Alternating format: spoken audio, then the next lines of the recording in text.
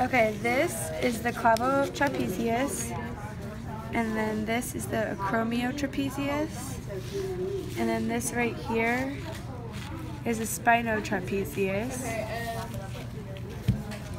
and then you have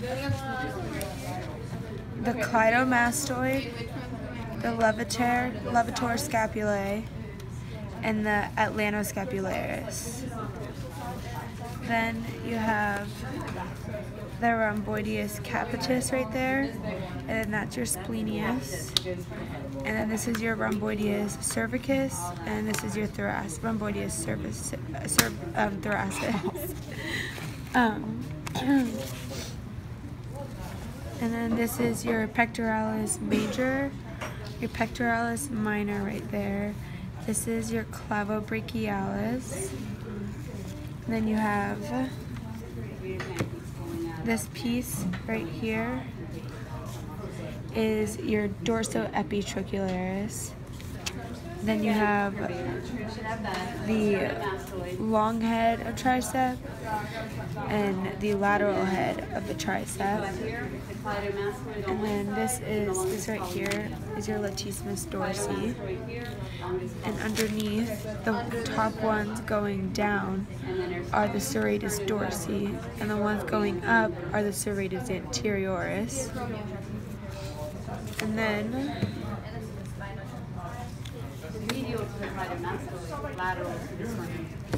right there is your spinodeltoid, and then up here is your infraspinatus, and down here is your supraspinatus. Then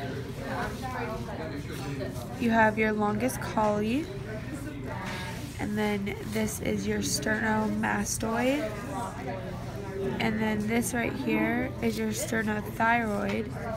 This is your trachea, and then these are your digastrics right there, and then this is your masseter, and you can see this line right here is the anterior facial nerve, and this one is the posterior facial nerve.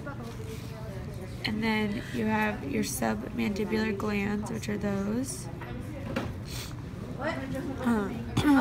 And then these two flaps right here, those are your that's your mylohyoid.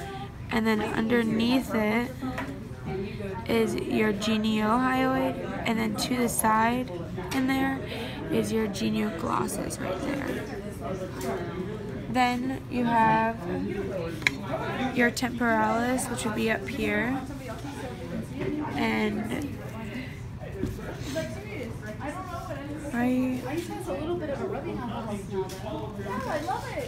that is your acromiodeltoid right there. And then your auditory meatus is that circle. And your parotid gland is right above your submandibular gland, which is right about there.